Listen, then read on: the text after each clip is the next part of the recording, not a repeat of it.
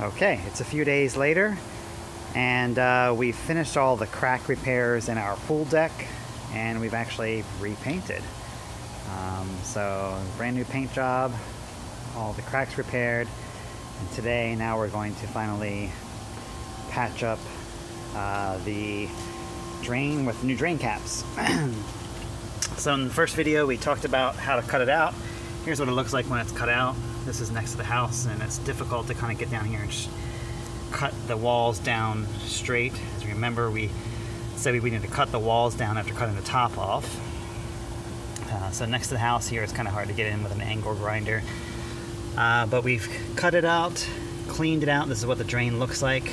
At every seam of the 10-foot drain pieces, there is a pipe holding the seams together. So you kind of go down the 30-foot length here, and you'll have, at 10 feet, you'll have a seam with a pipe holding it together. That continues all the way down to 30 feet out to the drain. And so again, what we'll be doing today is simply taking our new pieces, our new caps, and in video 1 we talked about cutting the cap off, cutting down the walls of the drain itself to accommodate the lip, the new walls on the new caps. We'll be simply applying a bead of caulk all along both sides here, slipping in our new caps, putting some weights on them, and letting it seal. Here's the completed job. So it's been a few days, we've come back, we've caulked and inserted all of the 5-foot sections of our super drain cap, and you'll see now that the caulk has simply glued it in place. And I've had people ask me why I'm using caulk and not PVC glue, but the idea here is to be able to remove the cap.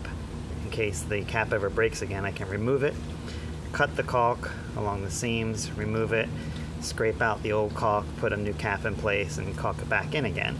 If I were to use PVC glue or cement, I'd be essentially creating a single piece drain again, and then if it ever broke, I'd have to go through this same process all over again, cutting the cap out. Here I can simply score the caulk and rip out the top, clean it up, and put a new one in.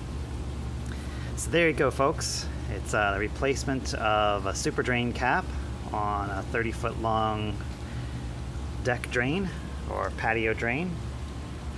We cut the old one out, cut the old cap out, cut the sides down, caulked along the edges, and put the new replacement caps in.